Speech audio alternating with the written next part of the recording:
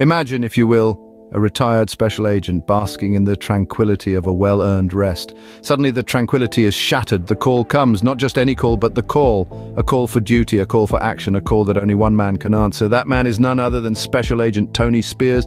In the small hours of the morning, the hum of a jet engine breaks the silence.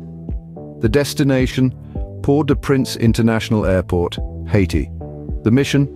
To aid the Kenyan authorities in their fight against terror gangs wreaking havoc in this Caribbean nation. Agent Spears, once a formidable figure in the world of international espionage, had hung up his boots, trading the adrenaline-fueled life of a special agent for the serenity of retirement. But when duty called, there was no hesitation.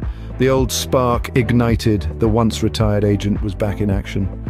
On the ground in Haiti, the situation was dire. The terror gangs had taken control, their reign of fear paralyzing the nation, but they hadn't reckoned with Special Agent Tony Spears. With a crew handpicked for their skills and loyalty, Agent Spears embarked on his mission. The days turned into nights, and nights into days as the tireless crew battled the terror gangs. Each operation was a calculated risk, each move a step closer to restoring peace. Through it all, Agent Spears led with an iron will and a strategic mind, his veteran instincts guiding them through the dark labyrinth of danger.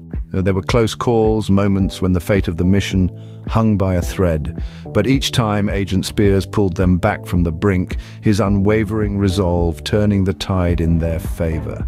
In the end, the terror gangs were no match for the strategic prowess and relentless determination of Agent Spears and his crew. Their reign of fear was broken, their hold on the nation shattered.